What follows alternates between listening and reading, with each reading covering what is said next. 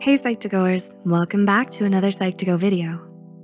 Have you ever heard of the Dark Triad of Personalities? Well, what is the Dark Triad and how was it discovered? So, the Dark Triad is 3 overlapping yet distinct personalities: subclinical narcissism, subclinical psychopathy, and Machiavellianism. By subclinical, we mean that someone might show the traits of a narcissist or psychopath, but they're not severe enough to be diagnosed as a disorder.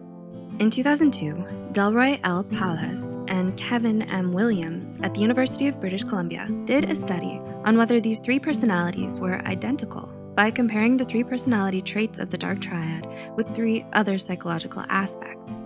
They found that the correlation patterns were very different and concluded that psychopathy, narcissism, and Machiavellianism were indeed distinct. So, what's the difference? Narcissists tend to have a large sense of self as they feel entitled and superior to those around them. Machiavellianism, on the other hand, tends to be more manipulative and selfish, and psychopaths are more insensitive as they lack empathy for others and act without thinking. They are all associated with varying degrees of deception, questionable morals, and self-interest, but what they do have in common is disagreeableness. It's also thought that there is a relatively high genetic component to all 3 personality traits. Interestingly, psychopathy and Machiavellianism are more closely related to each other than narcissism, possibly because narcissism is the only one that can grow from a feeling of insecurity. What about sociopaths?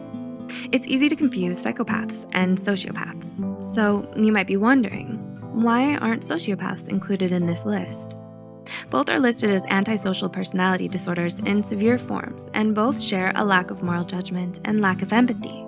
There are, however, a few things that distinguish the 2. Psychopaths are likely to be pathological liars, and they rarely feel guilt since they do whatever they have to benefit themselves. They're known to be fearless and often good at mimicking behaviors to hide their psychopathic traits. Sociopaths, on the other hand, tend to have a conscience, even if it's weak. Although they are self-centered, they do care for others more than psychopaths. They're also less skilled at hiding their behavior and act in ways that make self-indulgence and lack of empathy more obvious. Although it's unclear as to why sociopaths are not included in the list, it could be due to how environmental factors are more influential to the cause of sociopathy than genetics. How does someone with one or more of these traits act? According to a 10-year review study, members of the Dark Triad have similar behaviors in a variety of social settings. In the workplace, for example, they're likely to fit the trope of an entitled boss or leader who is able to charm their way to the top, but not make genuine connections with the people around them. In education, cheating and plagiarism are predictable. This is more associated with psychopathy and Machiavellianism. Other than their displays of social entitlement, their behaviors differ more when it comes to interacting with others. Psychopaths tend to give negative first impressions as they want to appear to be intimidating. They also have an uncanny ability to mimic the behavior of those around them to blend in.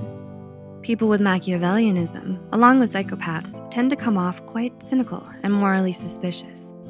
Narcissists, interestingly, have a skewed sense of self and tend to view themselves as far better leaders and far more empathetic than they actually come off as.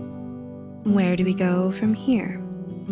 As you've seen, recent research has made it possible to distinguish between the Dark Triad of Personality. But what does it mean moving forward? Researchers have started to look into the function of the Dark Triad in the business world, how these personality traits relate to the ability to maximize profits. Psychiatrists have also looked at how the Dark Triad are more vulnerable to addiction disorders.